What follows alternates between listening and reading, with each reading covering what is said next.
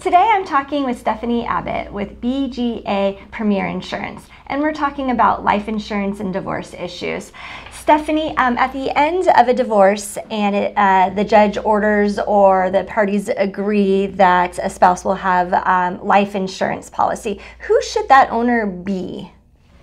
The owner of a life insurance policy in a divorce settlement should definitely be the person that is receiving the payments of support. And this is important because only the owner can make changes on a life insurance policy. So for example, if an ex-husband is the owner of the policy and he is responsible for making the child support and alimony payments, he is the only one that can make changes on who is the beneficiary of the policy. So down the line, should he get remarried, or if he has a girlfriend and he decides to make that change, he can do that. So it's very important for the person receiving the benefits to be the owner of the policy. Great, that's some great tip because I could definitely see that happening, unfortunately. And I don't think many people realize that that is an issue. If you have any questions regarding your life insurance policy, please reach out to me and I'd be happy to connect you with Stephanie Abbott with BGA Premier Insurance.